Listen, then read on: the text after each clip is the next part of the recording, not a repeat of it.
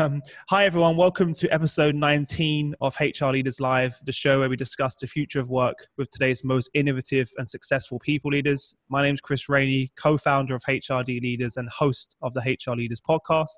As always, I'm joined by my co-hosts, Jill Katz and Matt Burns, partners in crime. Today's special guest is Lorne Rubis. Lorne is a chief evangelist at ATB Financial and host of the CultureCast podcast. Lorne, welcome to the show. How are you? Very good, Chris. Great to be here with Jill and Matt and you. And I'm looking forward to our conversation. Fantastic. Well, before we jump in, for our listeners that haven't come across yourself before, let us know a little bit about yourself personally and your journey to where we are today. So I started actually as a school teacher, and I had an opportunity to kind of be part of helping to reinvent a school that I was part of when I started my career. Went and did my graduate work, came back to Canada, started a family, had a business here for 10 years, and went to the U.S. on a one-year sabbatical that ended up being 25 years. And during that journey, I ended up working directly for the chairman of a Fortune 50 company. I was one of 7 people reported to him responsible for worldwide quality and led all of his governance. I worked as the chief operating officer for a NASDAQ traded technology company. Worked for the LA Kings Hockey Club for a while, which is a fun gig. Started Skype before Skype with a bunch of guys on a sure bet deal that was going to be a 10-bagger, and it blew up. We were too early and got washed up in the .com crash. Became the CEO of another company, was bought out 8 years after I was running it, and I spent part of my time in the UK and doing that. Our European office was in Chippenham, Chris, so I spent a lot of time in that. And then had a chance to join ATB Financial here in Canada, actually going full circle back to my roots in Alberta for a 5,000-person, 80-year-old financial services company for a CEO who wanted to reinvent banking. And he was looking for a non-traditional HR leader, so he had the role of a chief people officer, and he wanted someone who was passionate about leadership and culture and had a business perspective.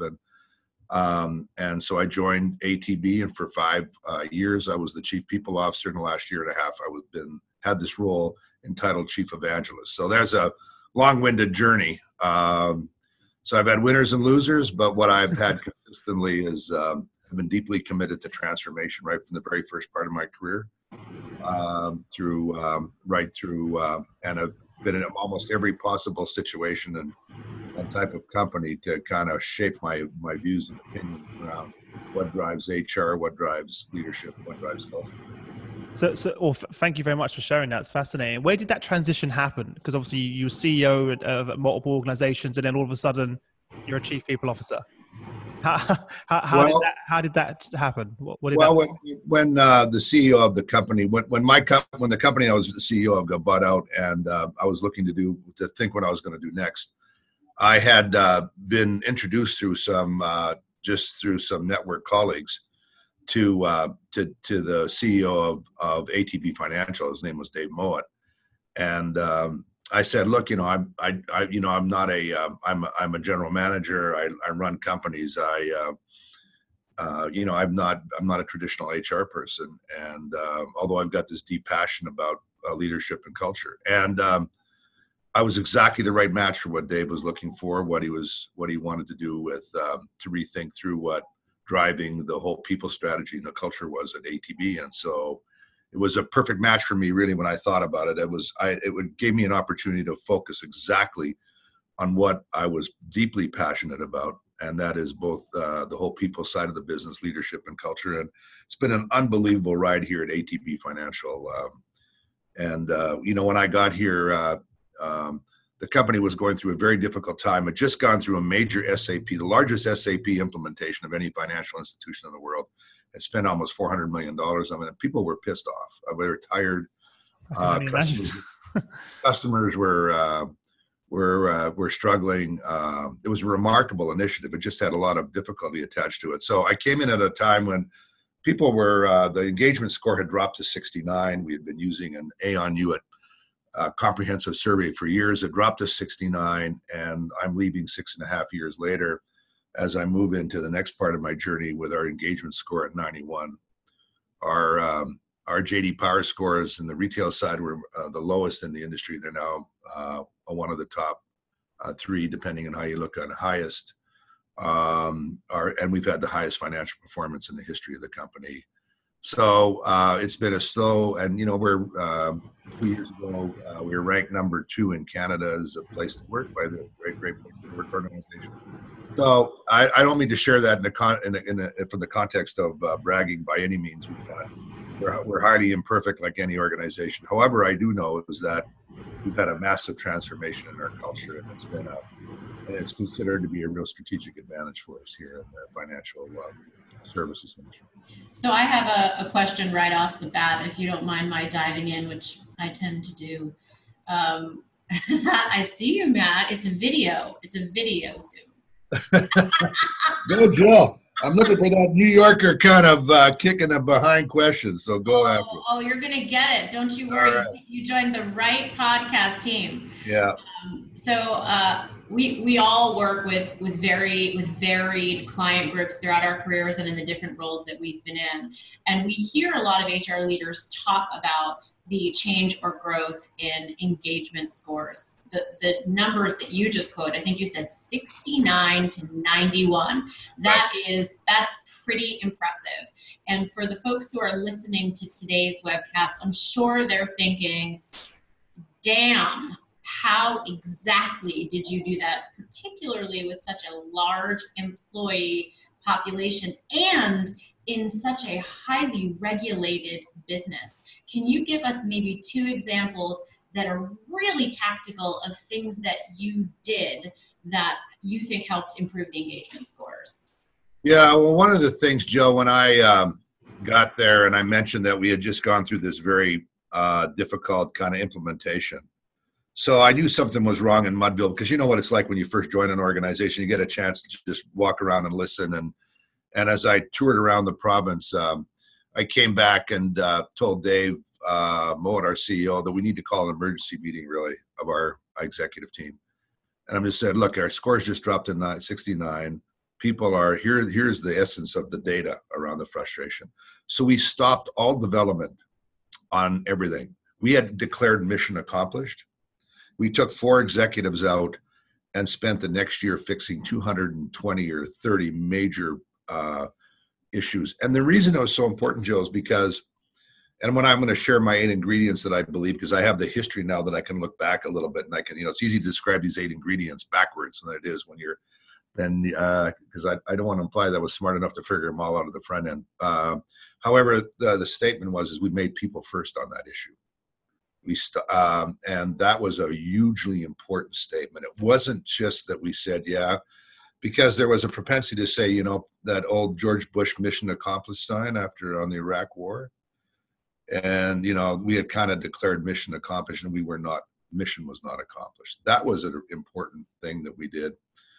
And one of the things early in my time here is I created a conversation based on the work of 2 women on a book called Work Sucks, because I think there was so much bullshit around organizations looking at people being managed by where they work instead of what they do and the results they get.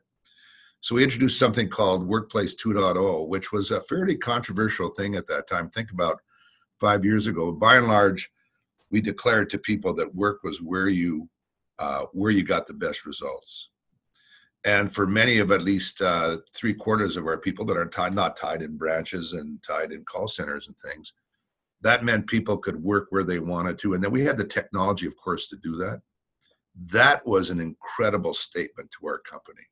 So, and frankly, it really freed up people to do their best work in the best way without being tied to a 9 to 5 kind of a historical kind of a regulated way of thinking. That doesn't sound so breakthrough maybe right now, but it was for us at that time, and is one of the real definitions of who we are around people. No, there's no sludge here. People literally work where they need to, and it's changed. I mean, we almost need half the real estate we have, because we do still want people to collide and show up in places in our campus and in our main buildings and throughout the province. But by and large, people work where they need to work, whether it's at home, Starbucks, or you name it. Those are a couple of strategic / tactical things we did that made major statements around our organization. But I've got a ton of them, and I'd like to build on them if you'd like, because those are just the beginning. And because we built an entire system. And as you know, Joe, you don't build a system around cultural advancement, you're going to get a lot of events and a lot of tactical, disconnected activity that may not lead to driving engagement.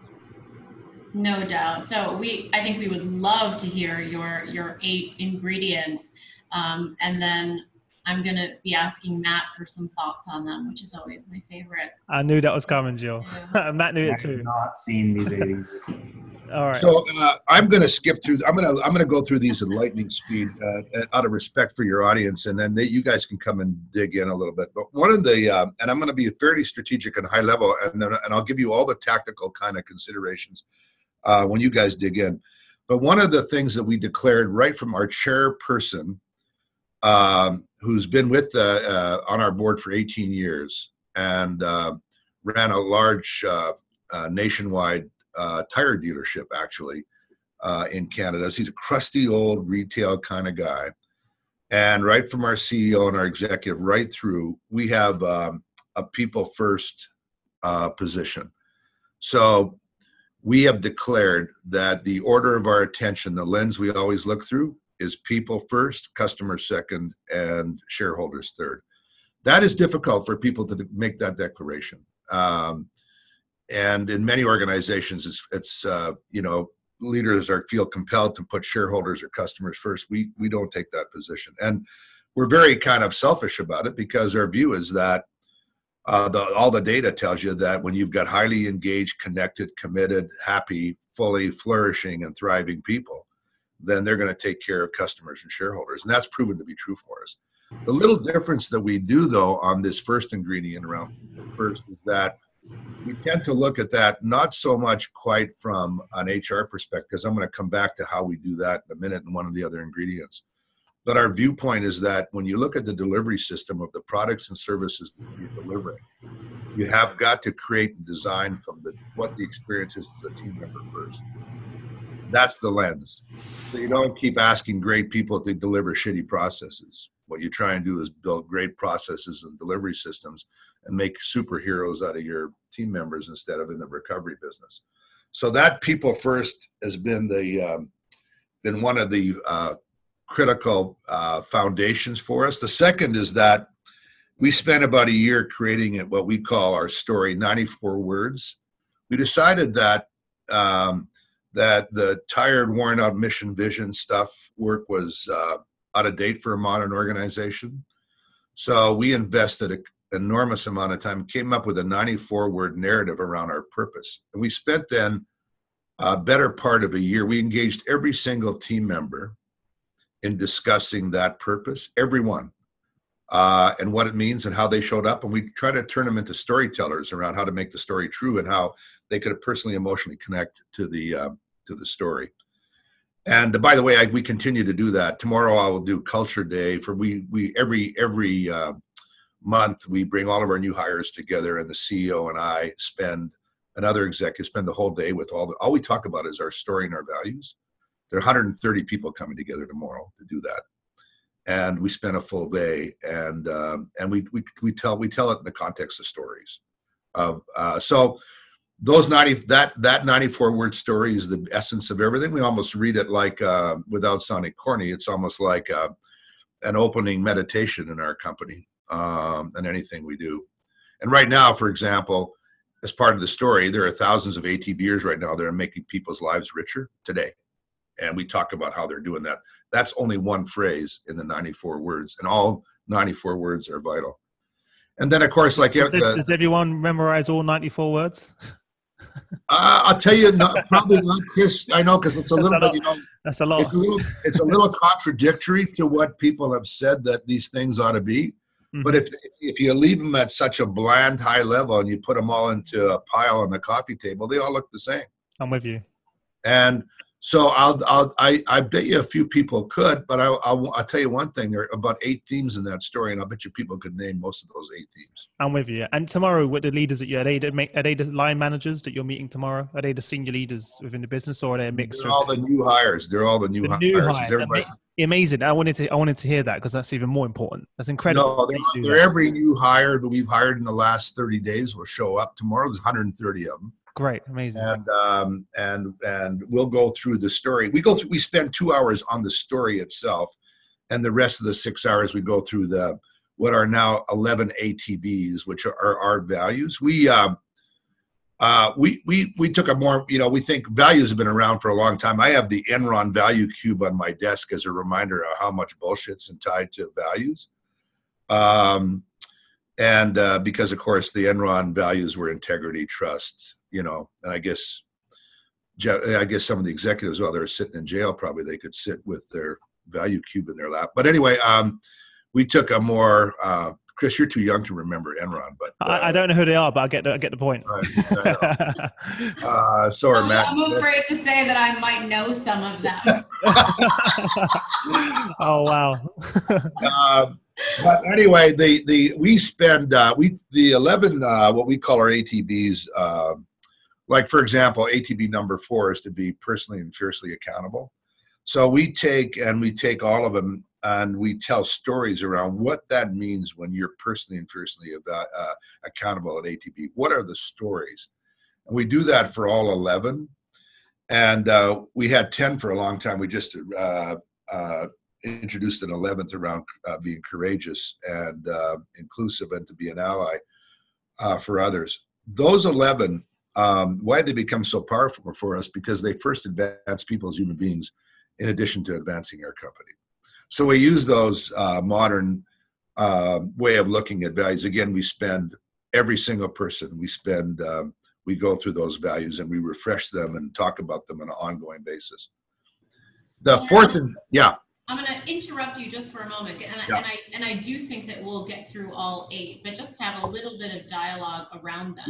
Let's stop and park at them. Yeah, let's park for a second, because I love already what you shared with us, just in terms of the people first, customer second, shareholder third. And I mean, I think, quite frankly, we could have a webcast alone on that. Particularly Matt and me coming out of retail. I almost lost my lunch when you said that. And so, that is incredible. I love that. It's, the Southwest Airlines concept. It's clearly very powerful. Your 94 words narrative, your storytelling. The first question I have, and I think I'm going to throw it to Matt, would be, in situations like this, you can have a strong people leader come into an organization, and we're starting to see people evangelists. We're seeing folks like Claude Silver, who joined us, the Chief Heart Officer. We're starting to see titles that are purposeful to invoke work that is more really about people and heart and culture. And yet the truth is that not all organizations have progressed to the point where everyone is signed up. And so I can imagine in some organizations, you then have this bifurcated culture where some people are thinking, yes, I love this. I want to spend the day with 130 new hires telling stories and talking about my personal and fierce accountability. And then there's probably a sector of people who are thinking, I don't know why I'm here, or this is making me very uncomfortable, or why do I have to do this? Or maybe some folks who, don't like being in groups, or there's all kinds of things that are perfectly valid and acceptable of people that might not want to participate in that kind of environment. So let's talk a little bit about how we bring people along and how we manage these cultural transformations when, in fact, not everybody goes about things like this. And I think a lot of our client population, certainly the companies that I'm working with, when I come in with what sometimes sound like radical ideas, I see the faces of leaders kind of say, I love that, but it's fluffy and not strategic. Or, I love that, but this person and this person are going to have a coronary if I go in and suggest this. So, Matt, first, can you start off by telling us who are you wearing today? And then if you could share your thoughts on how you would go about that. I need to remind you that this is the first call we've had 2 Canadians on, so we don't know. Hey, Matt. All right. It's a big moment. It's a big moment today. Just for clarity, what I think I heard him say that he spent a 20-year sabbatical in the U.S. Actually, yeah, he came back. He came home. Do not force me to be home. I don't know. I guess I would ask the question of why did he choose to get his deep experience here? All right, on to your question, Jill. Otherwise, we're going to have a whole other dispute going on. Apparently, Jill and I are going to renegotiate NAFTA on today's webcast.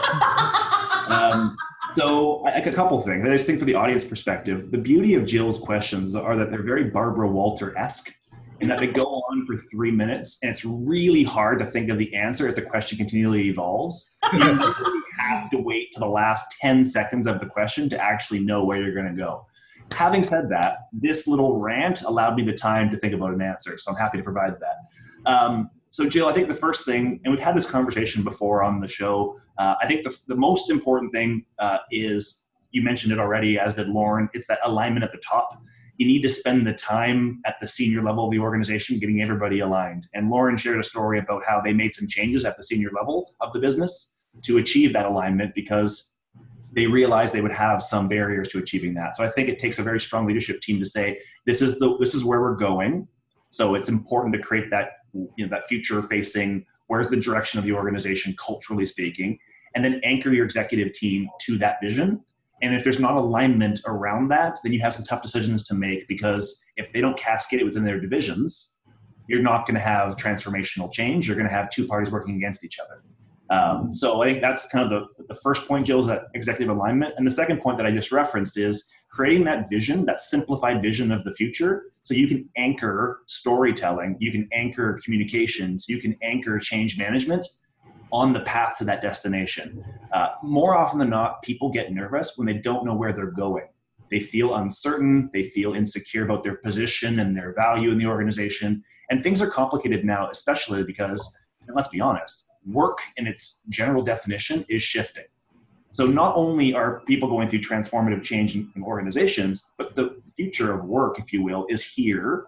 And that pain point around operating in methodologies that may have been conceptualized at the turn of the 20th century, now that we're in the 21st century, is problematic in a lot of organizations. So I think as you're creating that path to the future, I think, Jill, again, just as a recap, the 2 key pieces for me are that executive alignment to make sure that your leaders are all pulling on the rope in the same direction and setting that tone for change. And then second is creating that vision for the future and then aligning everybody around the path to get there. I love your comment, Matt. I think you stepped on a really, really specific piece that touches every company in every industry. And actually, Chris, now I'm going to put you on the spot. It's been a while, because the "where are you going" piece is so important. Oh, it's so big. And I've been thinking about it recently. Yeah. Yeah. And I would love to hear your thoughts on that. And then maybe back to you, Lorne, around, I can't think of any company that I work with or any company I've worked at where when you ultimately peel the onion all the way back, people are just concerned about, where am I going? When I come tomorrow, what will I be doing? What will you expect of me? Who will I be working with and for? How will I get measured? How will I know I'm doing the right thing? Chris, what are you hearing at your CHRO conversations? Well, let me just flip it for a second to my own experience, because I'm a startup, right? And our why and our vision is part of is hugely important to the direction we're taking as a young team and a young business here. And what we've done to do that is we made that our mission statement as part of our decision-making process. So whenever we have a meeting about a new product or a new strategy, we always ask ourselves, is it in line with what we want to achieve? Is it in line with our bigger picture thinking? Every single decision has to pass that one test. And honestly, sometimes we have these really exciting conversations and we have these incredible discussions, and then we go back and say, is that actually in line with our bigger picture and our why and what we want to achieve? And most of the time, a lot of time, it's no. So we use it as a way, as a directional tool for us. Secondly, and I love what you said, Lorne, about the fact that your leadership team is going to be present tomorrow. And it's coming directly from your CEO, if I'm not mistaken. Is that what you said? Yeah, no, exactly. Yeah. And that's so important because I've joined companies in the past where you've had these induction days and it's coming from the HR director, the vision, and it's coming from maybe a junior manager. But the fact that you have the commitment of your senior leadership team that's in that for your new starters is incredible. And I see Chris, we have people there that have been in other organizations and they've been for years have never met the CEO. Yeah, that's why I think it's so important. I didn't meet the CEO for 2 years when I started in my company. And it's a small company. It was like 300 people. How crazy is that? Like I didn't even meet them. And I don't want to forget this question. And Jill made me think of it. What did that conversation look like with Lorne, with you and leadership team? What did that look like when you approached them and said, this is kind of our why and our mission statement? But what did that conversation actually look like in terms of getting involved in these type of activities? For example, the meeting tomorrow. What did that conversation look like with them? Well, the way we started the conversation that took on a greater richness, Chris, is that, sometimes you have to, this whole idea when you ask people who live in grass huts to build a mansion, they build a big grass hut. And so we took our executive team out on kind of a listening tour. So we went to Zappos, we went to Quicken Loans, we went to a variety of other organizations just to have conversations with their executive teams around how they were thinking through story and how they were thinking through more a modern approach to kind of values. That conversation took place for a considerable time so that we could really get our heads around why and how much we wanted to really invest in this. And but in terms of the modern values, our CEO spent a better part of about, I would say, 3 months personally writing those values.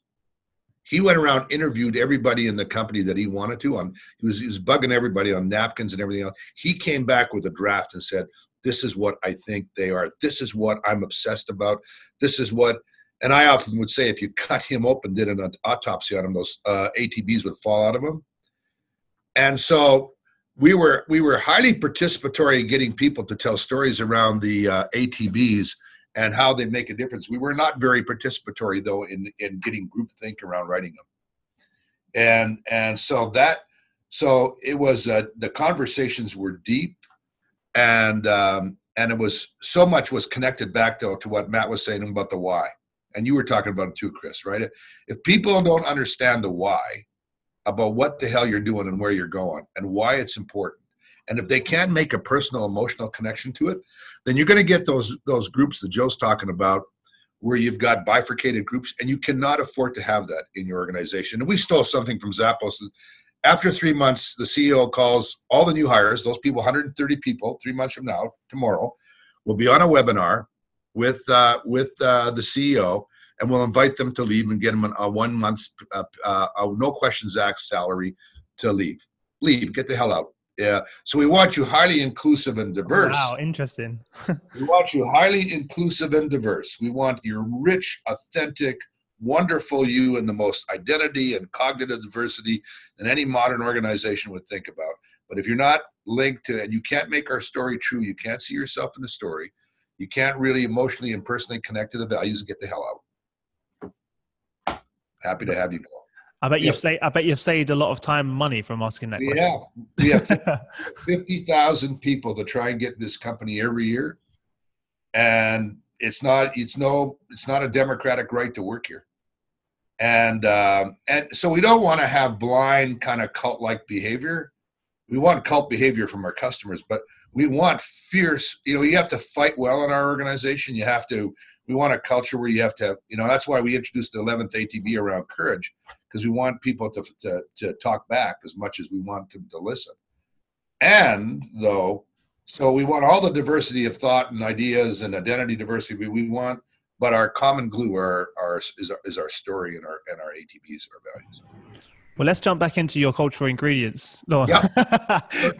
So number 4, in 2015, in front of 700 leaders, John Maxwell was our guest at this conference. We had a 2-day leadership conference. I stood up and said, on behalf of the company, with the support of the CEO and leaders, is that every ATBer has a right to great leadership. Every single one. And leaders have a responsibility to be great, not perfect. And then we defined exactly what that meant, and then spent we've continued to do it, on our what we call Leader All In. And we've taken 900 leaders through exactly what it means. 3 outcomes: get great results, people have got to want to work for you, and you've got to develop other people. Those are the 3 outcomes we expect from people. And 6 practices. You got to be able to sell a compelling vision. People need to know their expectations. You got to coach like hell. You got to seek feedback first and give it. And then you got to be able to continuously grow and then learn how to celebrate and recognize people. Those are the practices, 3 outcomes, 900 leaders, and with stories around what it's like when we behave that way and what it's like when we're not. So that's the 4th ingredient. And I don't know many organizations have declared the thing that they expect that people have a right to great leadership. And we have. And we've been intentional about describing it. And then we've tied everything, our succession system, our reward system, with leaders to that. So that's number 4. I'll stop there if anybody's got a reaction, or I try to make. I'm hoping that it's maybe causing some reaction. I don't expect you all to agree with it, but that's the way we declare it. I'm reacting. Well, good. If I'm awake, I'm reacting. So, how do you measure that? How do you determine that? And then what do you do if someone isn't meeting the expectations? So when you have when we have our one-on-ones, when we have our reviews, which we have tried to blow up annual reviews, which we think is such a waste of time. Ratings are so nonsense, and because what they do is they detract from the psychological safety of the organization, that are by and large useless. But we expect every leader to have a conversation, to bring your evidence. So if you're going to be fiercely accountable, tell me about the results that you've achieved. Show me how people want to work for you and line up to work for you. So what's the data? By the way, we do full 100 and regular feedback sessions from people. Like we do the classic 180-degree review or 360-degree review. So we want leaders to seek feedback first, because we know leaders are all excited often about wanting to give feedback, but we think it's more important to ask for it. Because once you ask for feedback first, you start to set the example in the organization. It's okay to be a constant learner. So we ask people to get that feedback. Bring it to me. Show me. And then third is that, who have you developed? I want to see. Tell me the 10 people that have worked for you, and where have they gone? What are they doing? What have you done to develop them? And then tell me going back to Matt's thing about people need to know where they're going. Show me where the direction and the message that you're sharing with your team members and your group around where you're taking the team.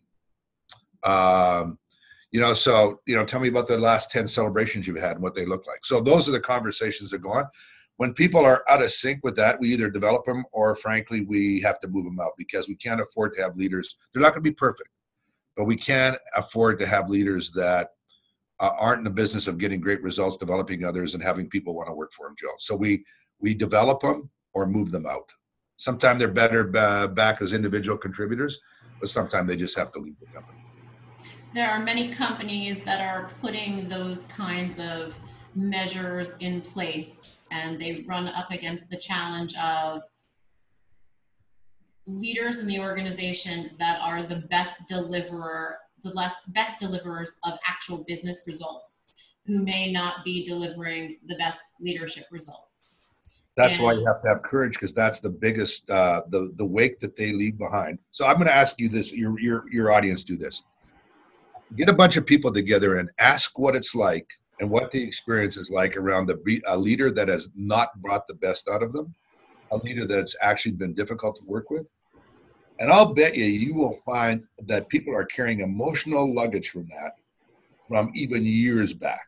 They remember the moment.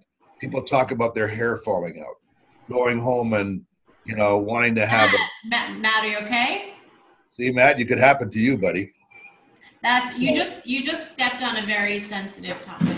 I had an immediate flashback when you said that to one of my managers. Like as soon as you said that, immediately I was thinking of one of my managers that basically should have been stayed as an individual contributor, but then became a director. Don't we all? Doesn't everyone? Don't we all have that manager in our lives? I think. Yeah. We challenge everybody. Do you want, all of our leaders, do you want to be the topic of your dinner conversation at people's homes? And what do you want that conversation to be? So back to your point, Joe, how can we afford someone who gets great sales results by beating the hell out of people and leaves carnage behind, and we don't look at it systemically? And it's a big cop out, and it's there because of lack of leadership courage, frankly. Yeah. Anyway, I personally, I couldn't agree with you more. I can tell you, as an HR leader, I've been in the room more times than I would like to admit or count, where I have had a similar conversation, but at the end of the day, there's fear in the business by someone that's driving the bottom line that says, this person is leaving carnage and we know it, but if this person leaves, we could lose that account, or fill in the blank, and there's just fear, and the fear is tied directly to the financials. Matt, have you seen this as well? Yeah, so I think we talked about this on a recent show as well. Since it's the same themes come up over and over and over again, part of the challenge we have is that most business leaders, and I'll start at the board level in North America, they have a single responsibility to their shareholder. That's it. It's short-term results, quarter by quarter. So when you're asking them to take action against high-performing individuals or help them deliver their quarterly earnings statement, they're in conflict because they understand inherently more often than not that it's not the right decision, but self-preservation, they're going to choose the path of least resistance. And that doesn't go away as you get more senior in your career. It just gets harder to say no.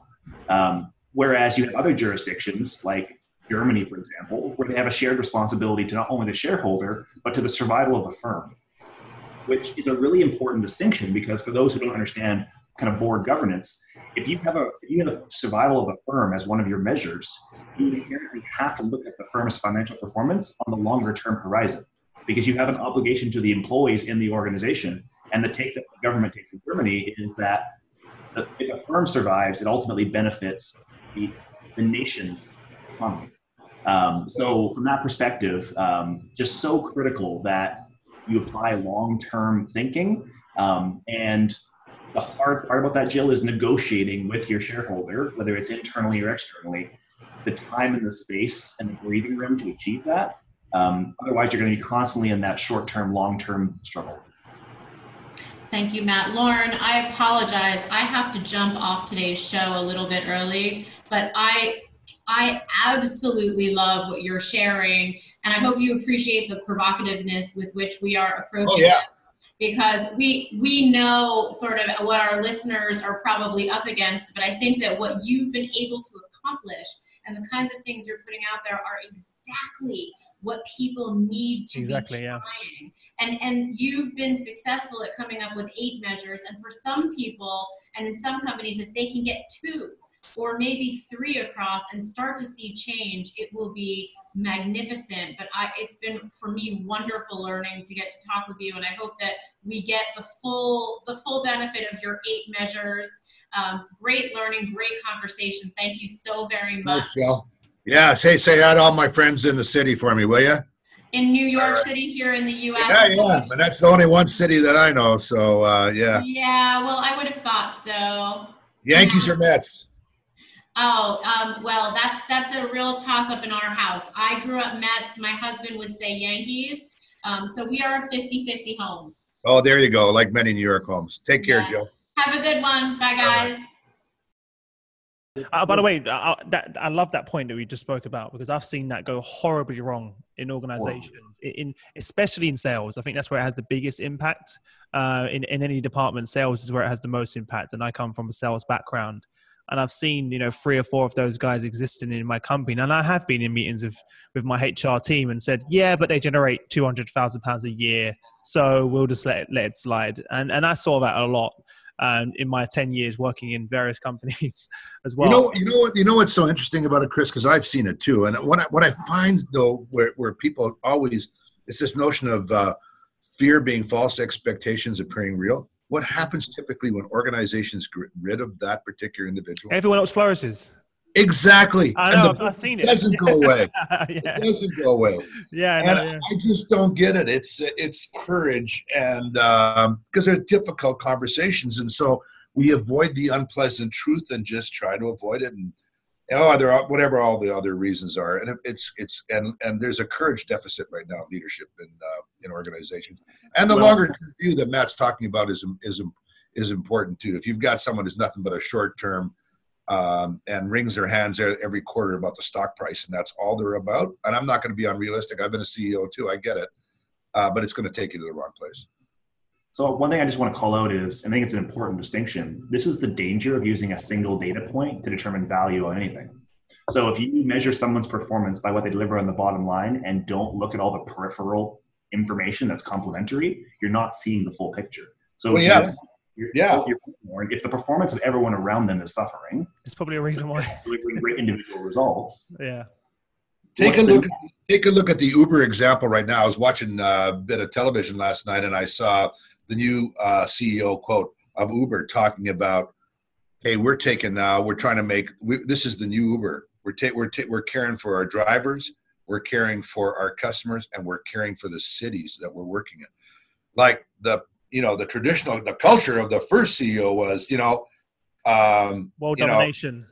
Yeah, be careful when you throw kegs of beer off the top of the hotel when we're having our celebration, so it doesn't hurt too many people. And and I won't spend too much time because I don't want to be disparaging around a company that, but to your point, that hurt the reputation, hurt that company so much that. And we see it over and over again, that you've got to take an integrated look. So even though the laws are a little bit different in each country around where your fiduciary responsibility and duty of care is, you better start looking and paying attention to all your stakeholders, because at the end of the day, that's the way it's going to, you're going to be measured more than just on a narrow view and a single viewpoint for sure. And you can't get away with it in this day and age. With the era of the internet and social media as well, like every CEO is under scrutiny. And every CEO is that face of the organization. In the past, you probably didn't even know who the CEO was of most of these companies. And now they're almost a public-facing figure, whether they like it or not. Yeah, and you're one tweet away from being out the door, because the boards can't handle the reputation risk and seeing your stock price drop X% because your CEO has done something that is untowards. And I mean, it's so this transparency and visibility is causing, I think, boards to look at things in a much more integrated kind of way around risk management. That's why, frankly, for culture is coming to the forefront, not just because it's trendy, but because, frankly, it's absolutely the right thing to think about for the business. Mm-hmm. Well, I add one more thing, which is I'm talking, Lorne, I love your perspective on this. I'm talking to more senior HR leaders these days. We're having these conversations with themselves going, some of the things that are happening here, 5 years ago, okay, today I'm struggling with the values alignment, and they're concerned about their own. Exactly. And people are making decisions on their own brand because they know that they're, to your point, one tweet away or one employee review away on Glassdoor from themselves being called into scrutiny. So you see a lot more people making decisions based on personal brand, and organizations wonder why people are leaving at a high rate. Yeah, that's such a good point, Matt. And by the way, I'm glad you raised Glassdoor, because, I think the Glassdoor is becoming the default position. Like I was, like our Glassdoor score has been around 4.4 for most of the last 5 years. I think we're down just a hair, but we have paid close attention to it. Facebook did, I don't know if you heard this, they did this research. I was listening to this presentation from one of their senior execs just a couple of weeks ago. When they lose all their top people, when they do the data, most of them go to somebody with a higher Glassdoor score. Where they get all their top talent from are people that leave them. It's where people look now. It's the new, and also it's the way the new generation shop around for a job. Like, yeah, exactly. They're no longer going on, job sites. they're not going on a job site looking for it. They're looking at a Glassdoor, and there's a like going on Yelp to pick a restaurant. Yeah, exactly. It's like TripAdvisor, but for jobs. Yeah, definitely. So everyone seems to be doing that now, and I've only in the last year, I think, or so, have I seen that the CHROs and the leaders are taking it serious. Only recently. I'm like, guys, you're kind of a bit late on this, but better late than never to realize the impact that it has. I think you need to assign full-time resource to attend to your to the comments and what's going on there, and to really pay attention, because it's important, and there's enough data there for sure. The fifth ingredient, and we made this promise to people 6 years ago, and it continues to be the core of our promise. We have no idea, as none of us do, around what our industry looks like X number of years. 3 years, it's hard to look 3 years, right? You can look this year, and 10 years, maybe you have better luck looking 10 years than 1 year, but 3 is hard. But what you can't promise anything. I don't even have no idea how banking is going to be delivered through AI and machine learning and everything else. We have the one promise we can make to every team member, though, is that think about your last day here first, and you will leave richer. And we will invest in you in every possible way around your personal equity. So we make a personal equity promise. We promise you'll leave richer financially, emotionally, experientially, and even spiritually. And we deeply care and invest around the personal equity promise that we give to every single team member. We take that very seriously and we don't like to use our people and phrases like that, because we're all people here, all employees, and we're all looking to advance our personal equity here at the practical outcome of that is we do things like we call experiential bursts at ATB. So if you are in our leadership group, which is called Club Catalyst, there are about 900 or so people, you can sign up for all kinds to do experiential bursts. You can go to board meetings. You can go to our executive meetings. You can take on a gnarly project for a period of time. You can run a conference. You can go build houses at Habitat for Humanity for a week. You can do all kinds of stuff, just because we want to accelerate your experience, and we don't want people to have 30 years with us doing the same thing so they just have 1 year of experience done 30 times. We try to really move people. So tomorrow, Chris, when I do my culture day, 130 people, the very first thing when they all get settled in and they sit down and they finally kind of get comfortable with the people they're sitting at the table with, we ask them to stand up and move. I'm going to do that at my next event. It's great. Everybody gets kind of grumpy and pissed off. Yeah. But the metaphor is that if you're not moving at ATB all the time, you're not growing. And I don't mean moving and jumping around jobs. I'm talking about, deep learning around going through and getting experiences. So that personal equity promise has been important to us. So that's the fifth one. On the sixth one is acute listening. So I think the metaphor we use is like, if you think of a driverless car, it has 70,000 sensors, I think, or so on a driverless car. So we're trying to, we used to have one employee engagement survey. We want a relentless avalanche of constant listening feedback in all kinds of ways. And so we have totally upped the way that we're listening, trying to use technology as a way to kind of, and big data to help us with that. So we think we're still early days of what acute listening is, but we're 10xing how we listen to each other and customers.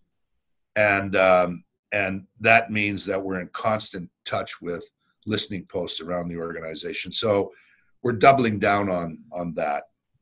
Let me offer an example of what we've done here, Lorne, because I know there are some folks that are going to ask themselves, okay, so got it. We should do more surveys, don't have the budget, don't have the resources. Let me offer a tactical example of what we've done here at YISC.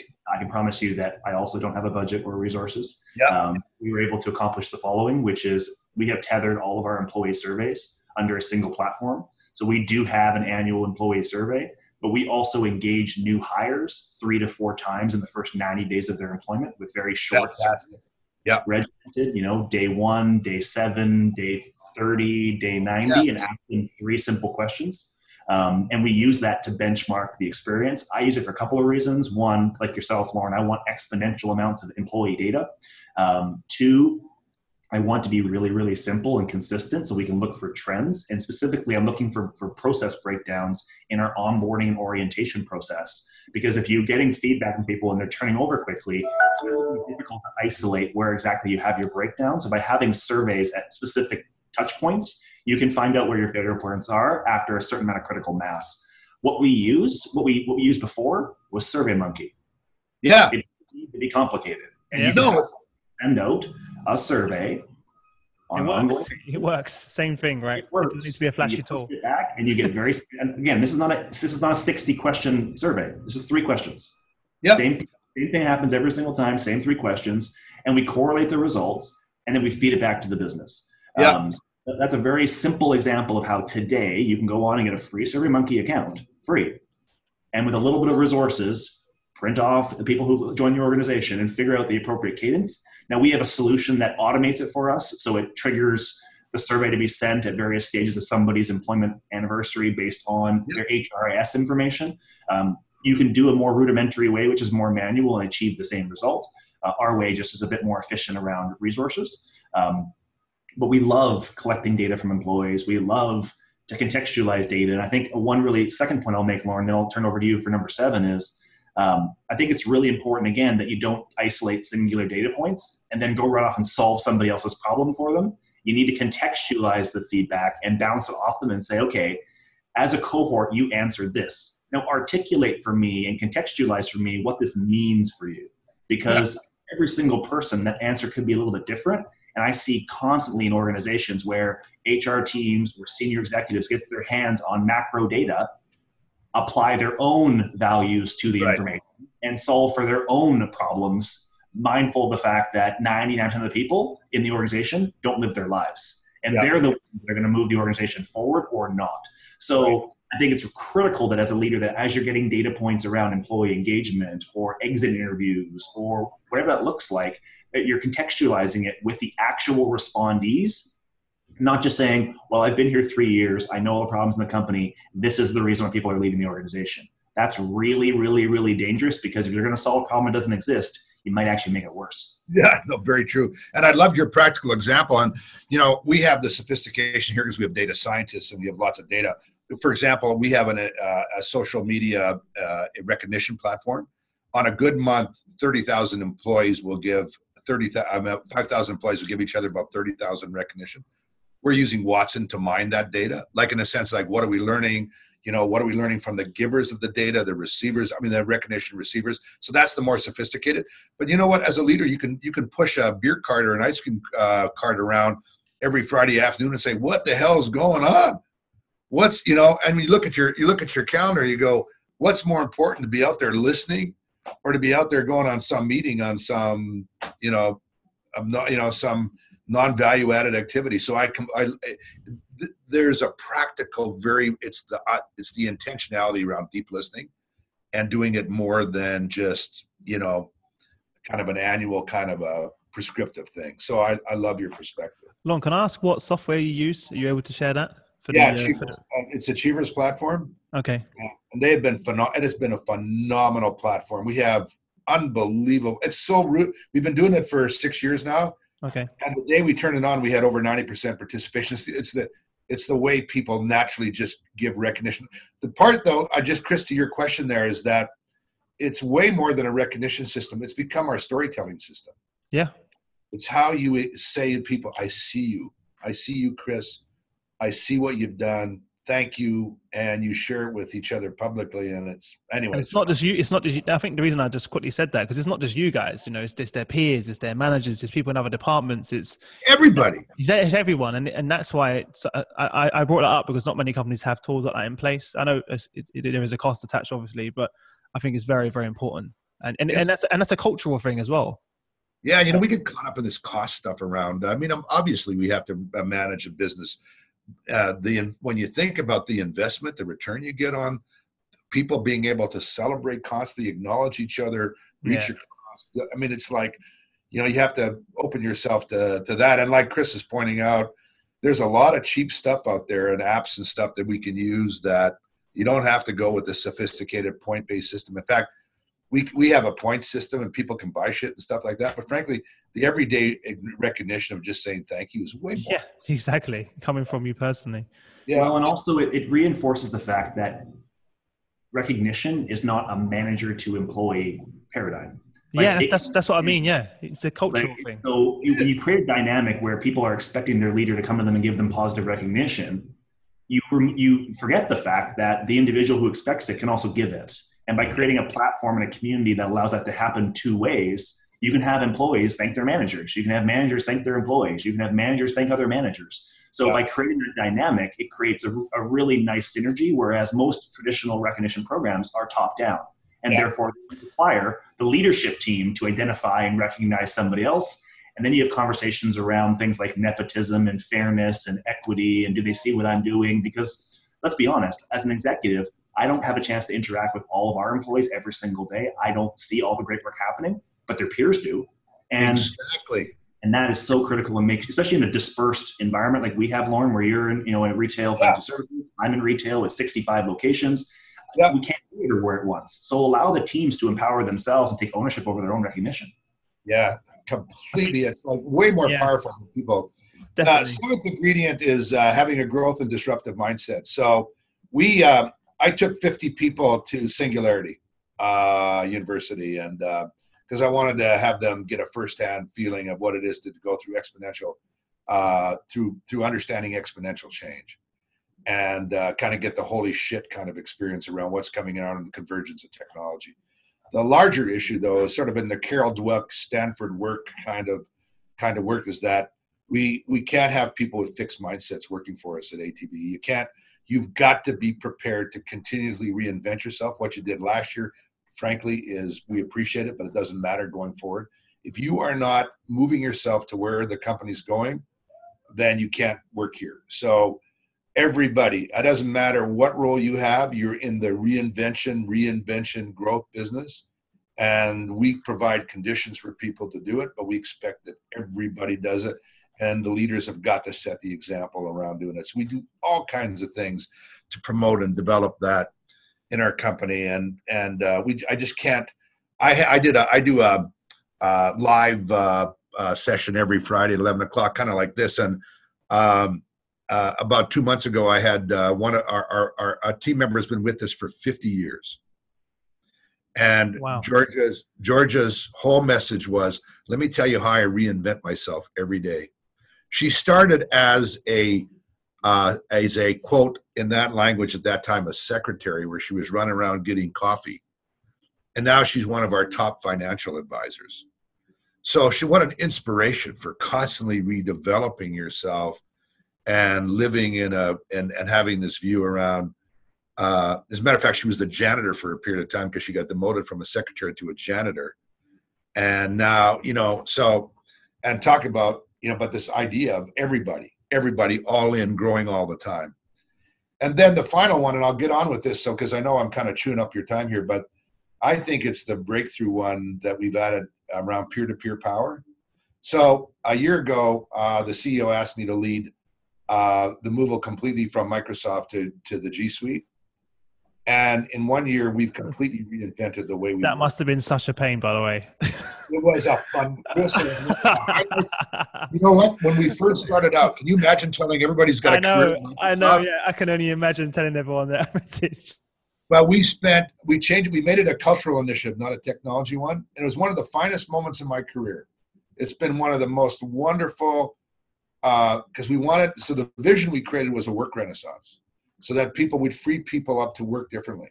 And I can tell you today that we've got, Microsoft is pretty much, other than Excel where we use here and there, but we pretty much, and Microsoft's a great company, it's got nothing to do with that. We just needed to change the way people thought about working around the amount of ways we do things on Google Meet and Hangouts where we're visual. You're expected to see each other, to be there and to show up to be seen on video. The amount of collaboration on docs and shared drives and the work that we're using with AI and Sheets and Data Studio and Tableau, and the bigger thing that's ridiculous, though, is we have 500 communities, and we have changed the way people help each other. So, for example, we're doing something where we're introducing 900 iPads into the branches, and we're onboarding new customers in 5 minutes instead of 40 minutes now. The teaching is coming from going to the G Plus community and learning from all your colleagues, not calling a 1-800 number or sending out a box of training material, or it's a YouTube video, it's a team member on G Plus community. But what we've done is we started to democratize the living hell out of the way work is happening. It's not vertical. It's becoming way much more network. And we are fundamentally changing the whole way the company is working. So those are the 8 ingredients. And I'm underwhelming them all, but I do have a view: think big, start small, but do it friggin' now. And I think you can reinvent. As a matter of fact, I put $1 million on the table. And I know this is going to sound a little bit arrogant. I don't mean it that way, but I'd put $1 million on the table if someone had gave me a 10x return on it, that all those 8 ingredients could walk into any company anywhere. There are a couple caveats. The leadership team has to get around it. You can reinvent your culture and take it to a whole nother level. That's how strongly I feel about it'll be unique, but these things work. But you have to create a system, and then have the courage to stick to it and keep building, and be lucky a little bit along the way too. Amazing. Thank you so much for joining us. Obviously, there's so much information to process on my end. I'm just thinking, and it's really cool because, obviously starting my own company, every time I have this conversation, I have my CEO hat on, and I have my listeners hat on, and then the audience, right? So I'm kind of taking it in from both perspectives, reflecting on what I'm doing here with my team, but also our customers, and sharing it with the HR leaders and all of the leaders really out there as well. And it's incredible to have. So I really, really appreciate you taking the time to join us. Hey, Chris, and you're very welcome. And these ATB is very generous. We're very abundant with what we have. If anybody of your audience would like a copy of the 8 ingredients, we'd be happy to share. That was my question, by the way. I was there to say, where can we learn more about you guys and you know what? I'm going to share it with Matt and you guys share it with your audience and the way you see fit. And it belongs to ATB, but we have an abundant view of sharing everything we have, because we're all in the business of advancing culture and advancing work. And I really want to compliment you guys in this incredible podcast. I cannot believe the momentum you guys have. It's phenomenal. Congratulations. Thank you. I'm honored to have been part of it. Well, it doesn't work. It doesn't work without people like you. So I'll make sure, guys, for everyone listening, I'll link, put a link in the description both on LinkedIn and on the podcast. Anywhere you find us, there'll be a link in the description to download what we've discussed. And anything that we've mentioned on this episode will be linked in the notes for you all to find. Thank you again, Lorne, for joining us. Before you go, last question for you. If there's a question you have for our listeners, what would that be? Because I'm going to post that on LinkedIn so we can give you some feedback. So if there's one question you could ask all of the HR leaders out there, what would that be? How do you inspire more courage in your organization to really put people and culture first? Amazing. How might you do it? And then go friggin' do it. Fantastic. Well, thanks again. Well, thank you again, Matt, for being an incredible co-host as always. And for everyone listening, if you haven't already subscribed, make sure you do, to keep up to date with current events when we next go live. Apart from that, I'll let you guys go, and I look forward to seeing everyone next week. Nice seeing you, Matt. Take care, Chris.